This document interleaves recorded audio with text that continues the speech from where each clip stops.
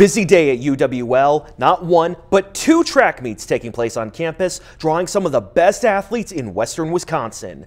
The Mauston Golden Eagle Invite taking flight this afternoon.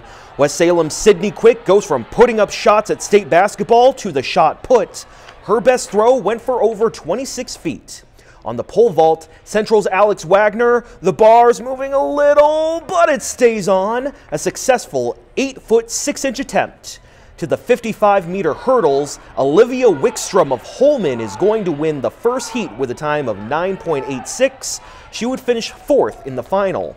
Last up, we have the triple jump, Gabe Maus. His best attempt was good for 40 feet 6 inches. He's just a freshman for Onalaska. That's still good for fourth place by the Hilltoppers.